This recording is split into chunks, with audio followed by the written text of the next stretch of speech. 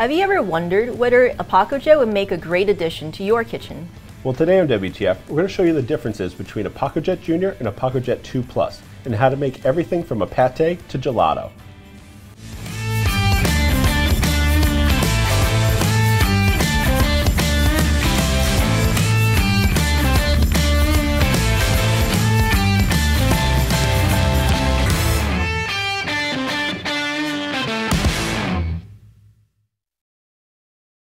Hello and welcome to WTF, where we transform food here in the Modernist Pantry Test Kitchen. I'm Chef Scott Guerin.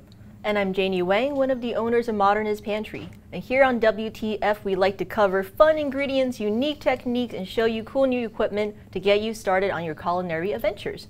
So remember, subscribe and ring the bell. You do get notified of our content. We come out with something new every single Tuesday. And this week, we're going to be covering one of our favorite pieces of equipment, which is the Pacojet.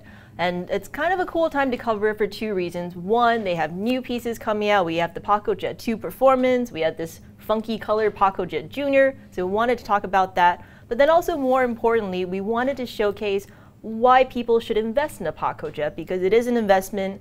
But if you're, either a really hardcore home cook or you are working in a restaurant, you need to save costs and stuff, this is something that's going to give you a lot of return. So we wanted to really cover the benefits of why the Pacojet is such a great piece of equipment. Scott, can you maybe start off with, and I know you have lots of demos planned, so stick around for the whole thing, but start off with, you certainly worked in restaurants, you've opened restaurants, worked on the line for years and years. What do you think is, the major benefits of owning a Pacojet? So the major benefit of owning a Pacojet is ultra consistency. Every time you put a beaker into a Pacojet, you're going to get the exact same result, the exact same texture, the exact same viscosity every single time, no matter what you're doing. This isn't just an ice cream machine. That's kind of what people think it is. It's like a fancy ice cream machine. It is not. It does everything you want it to. Anything that could be pureed or into a soup or into even a pâté, you can do it in the Pacojet, and it'll be the exact same every single time. And if you are doing ice cream, it makes the best ice cream I've ever had in my life. So there's a great number of reasons why you would need one, but consistency is always going to be key for what you're doing in a restaurant. Yeah, I know off camera, we talk about things like labor shortages, obviously, like with rent and everything, like the ability to not waste anything that you're making, and kind of like having a little robotic sous chef in your kitchen. It's certainly something that's going to help. So hopefully today we're going to show you a few different ways in which the Pacojet can help you in your kitchen, so that if you have been thinking about whether you want to invest in one, this is going to help you make that decision. So maybe for people who perhaps haven't encountered the Pacojet, or they've only heard of it, like in passing, can you describe some of the things you can do in a Pacojet and kind of what really makes it special? Sure. So anything can be done in a Pacojet.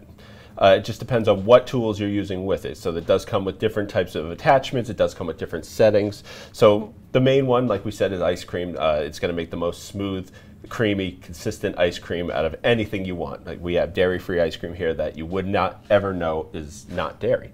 All the way to something like a pâté, which is, this is actually a great kind of example. You can see that there's butter and sous vide pâté in here, and then after you whip it, you get this really perfect consistency, completely smooth. It takes out half the prep work because you don't have to worry about straining or any of that, because you just grind it all in and everything is going to be consistent. So you're not wasting any of that. This has a lot of bacon and onions in it, and you just blend it right in. You don't have to worry about straining it and then throwing that stuff away. That's waste. So this gives you more volume, more product, more things to sell.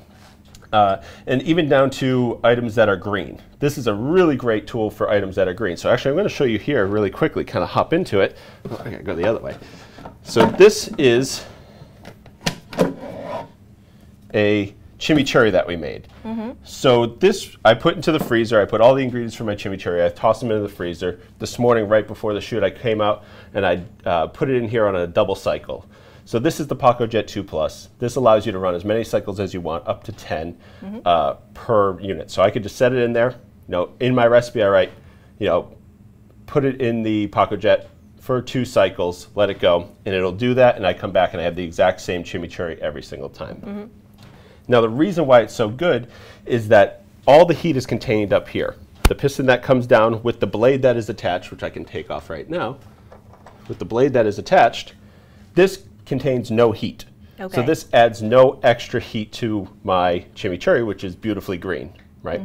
So that way I'm not going to turn this into a brown chimichurri just by, using the Pacojet. Right. It adds no heat, so it's not going to heat up your ice cream. It's not going to heat up any of your greens. It's going to keep it green indefinitely until, obviously, if you leave it out or whatever. But if you use sodium bisulfite, which this uses, then it'll never go green, right?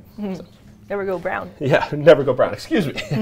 Yeah, so, and then we should probably talk about the differences between the two, because obviously they're different in color, but they are different in the things that they can do. So this is the Pacojet 2 Plus. This is kind of like the Mac Daddy of Pacojets. This has an extremely quiet, extremely fast motor. So this will churn, I think, one serving in about 30 seconds. Okay. So if you're making ice cream and you're doing high volume, you can have a serving every 30 seconds out of this machine. Okay. That's incredibly fast. That's faster than you can plate the rest of the dish. You know what I mean? So, and you don't have to do it one serving at a time. So you need 2, 3, 4 servings. You can dial in up here into how many servings you want. Also with this machine, you can dial in exactly how much aeration you want. Okay. So if you're making a gelato like this, you want no aeration. You put 0%. Say you're making an ice cream and you want that extra kind of airy mouthfeel. You can dial it up to 10%. Okay. Whatever you want, you can do with this machine. With the Pacojet Junior, you don't really have all those tools at your hand. You have this little button right here, which will help you with the aeration, with the pressure and everything that's going on inside the machine there. But you don't have the ability to dial it in. So that's about one different thing. This takes a little bit longer, I think about 1 minute 30 seconds per serving, where this is about 30 seconds. This also takes about 4 minutes and 30 seconds for an entire beaker. So these are called the beakers. So if you want to churn the entire beaker, it's about 4 minutes 30 seconds. This is much faster. I believe it's about 2 minutes or so. Yeah. So I think, at the end of the day, if you're thinking about getting one, the major difference is how many people are you serving in an evening. If it's like a lot, then you probably want to go with the 2. If it's not a lot, the Pacojet Junior still has the same technology and is able to bring that same level of delicious performance, I think, to Delicious performance. delicious performance to the dish. So, that's one of the major things when you're thinking about, all right, what's the difference between the color? So, okay, what are we going to show people today that they can make in their Pacojets? Sure. So I'm going to do the chimichurri right now. So I have this beautiful chimichurri that I made that I'm going to put right over my skirt steak, which is just a grilled skirt steak, right? And while this did go in frozen, you can take it out and refrigerate it after, and it's going to hold its color and texture. You don't have to worry about anything else, separation, whatnot, especially with this recipe. So that's a really cool thing. And then we get into something like a pâté. Now this pâté is really special because generally with a pâté, there's some emulsification that has to go on. Someone has to, clarify the butter, pour in the clarified butter. After they strain the pâté, put it into containers and then when you cook it, you have to allow it to souffle. You don't have to worry about any of that. This, I take all the ingredients after I saute and sweat off the bacon and the onions. I put it into a bag. We do all this on our Instagram, so you can check it out. Okay. Right? And there's recipes for this on our blog, blog.modernistpantry.com, in the links in the description below. So I take that, I put it into a bag, and I sous vide it. When it comes out, I put it right over the cold butter. So I kind of freeze the butter so it doesn't melt. Put it over there. When it's all at room temperature, I put it on the Pacojet, and I blend it up, and it whips it into this perfect consistency. Cool. So this perfect consistency. If it's too cold, it can look grainy. It is not. It's just that the butter isn't fully emulsified. So that's one thing you need to know. But if you do it at room temperature, you can take it, you can form it into whatever you want. If you want to put it onto a plate like this, so I can show you right now. Perfect pâté. That came right out of here.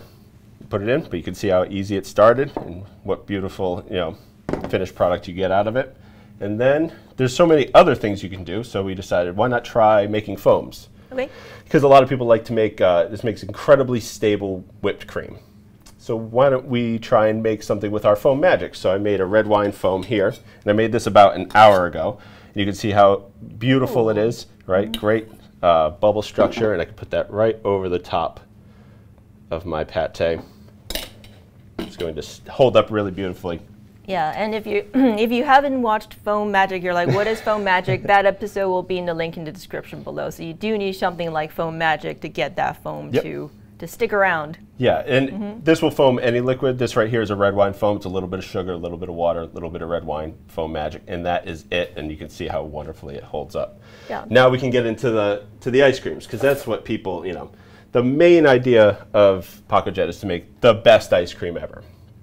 So we have here is a pistachio gelato. We borrowed this recipe, kind of make it our own from Modernist Cuisine. They make a really beautiful pistachio gelato, right? If I do it here, you can see just how gorgeous it is. Now, one thing that this pistachio gelato uses is polysorbate 80. And that works really well in the Pacojet because of how fast the Pacojet works, is that it helps emulsify, and it will actually slow down the melting of this gelato. So this gelato has been sitting out for about a half an hour. It looks a little melty, but it's going to hold its shape really well, and it's not going to dribble all over the place. Yeah. All right, so Janie, we're going to do one more thing. Okay. We're going to switch sides. Okay. We're just going to do an on-screen demo of how to use the Pacojet. Yes. So this is the Pacojet Junior. And now I'm a lot shorter. Yeah, and now I'm a lot taller. Right, so I'm going to take this, and I'm going to put it right on. Now there's a magnetic tip on that piston. So when I put it on, you'll feel it pull up the blade. And you just have to turn it to make sure it's locked in. There was an older version that people had that didn't have that kind of, it's almost like a screw cap on it. And it was a little bit difficult. And this starts sideways, and this here is the exact same recipe as this pistachio gelato. We just made it with regular peanut butter, because who doesn't want that? So put it up and then turn it. It'll lock itself in. And up here there's an indicator that'll let you know that it's locked in. So you just dial in how many servings you want. I'm just going to do 3. And then I'm going to hit the green button, which is go. And you'll hear it start. Now there's a brushless motor in both these, and it's much quieter than an older version. So when you put it on, but it's still going to make some noise. And as it goes down, that blade is spinning. And as that blade is spinning, it's churning that ice cream. So you don't have to churn it prior to putting it inside of the beaker. Okay. You make the ice cream base and you just pour it in, and you don't have to worry about it. Every other ice cream recipe, you're going to have to make that, churn it, pull it at the right time, and then put it into the freezer to let it fully freeze. This, it's going to do all that work for you. So as it's going down, like I said, it's going to blend it up. All right, so this is finished. So you just pop it off, and you can hear a little bit of pressure being released. So what it did during that is it pushes the piston down and it spins that blade. When that blade spins, it churns the ice cream. You do not have to churn prior to going into the beaker. Most ice cream recipes will make you churn the ice cream and then you put it into the freezer and allow it to completely freeze after the churning. This, you completely freeze the base ice cream, and then you're able to churn it on demand. Yes. So you get this beautiful consistency for a peanut butter gelato, almond butter, but really the best is the pistachio, especially because we use the Fabry deli paste, the pistachio. It is unbelievable. Yeah, and this is completely dairy-free. Yeah, so this recipe uses perfect gelato, a little bit of polysorbate, water, sugar, and then whatever you're adding for it, either pistachio or peanut butter. It's so good. And as always, you can get all the recipes today in the links in the description below. And we just kind of wanted to do this high-level overview because we can stand here and talk about the Pacojet for an hour, but that would be a very tedious episode. So if you do have any questions about either of the Pacojet, leave them in the comments below, and we'll just get back to you about anything that we don't know. We'll ask the manufacturer. We have a great relationship with them, so we can definitely get you whatever you need. If you're still kind of thinking about like, oh, but can I do this? Can I do that? So there's a lot of different options that we can go with here. And I kind of just want to wrap up. So, I was thinking about you making this mousse and you got the foam and stuff. Do you have an idea of what if you were to do all of this without the Pacojet? Like how much time it would have taken you to make this plate without the Pacojet versus with the Pacojet? So it takes a lot more equipment and time. So I would have had to have an ice cream churn. I would have had, taken up real estate inside my oven for the pâté. So probably about 50% more time, and then taking up all that extra equipment usage rather than just a few beakers and a couple of Pacojets. So there's a lot that goes on, that this covers up and takes off your mind. Yeah, definitely. So the ROI on a Pacojet, or return on investment, is really, really great. If you're thinking about it, let us know if you have any questions. And from here in the Modernist Pantry Test Kitchen, I'm Janie Wang. And I'm Scott Guerin.